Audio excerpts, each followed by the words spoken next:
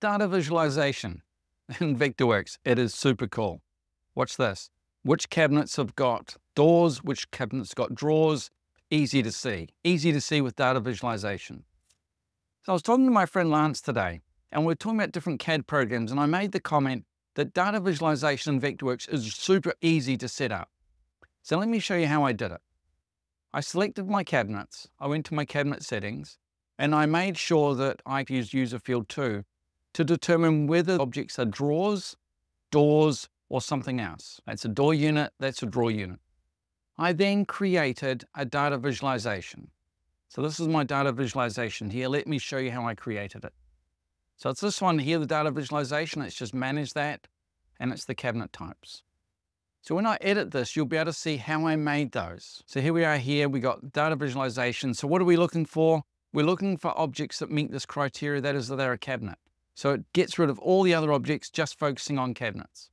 And then I set the parameter, the cabinet, so it's a cabinet object, and using data field 2. And then I just created some colors here. So how do we create the colors? Let's just double click on this and we'll edit that. So I want this color to be something easy to find, make it a bright green.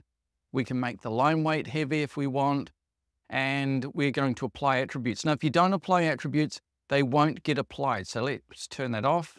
Let's click OK. OK again, and let's turn on my data visualization. And you notice that the green ones didn't come up. So let's manage that again. Let's edit that this time, and we'll apply that. Click OK, OK again, and now you can see that they have had that green applied. So you can change these to do anything you want.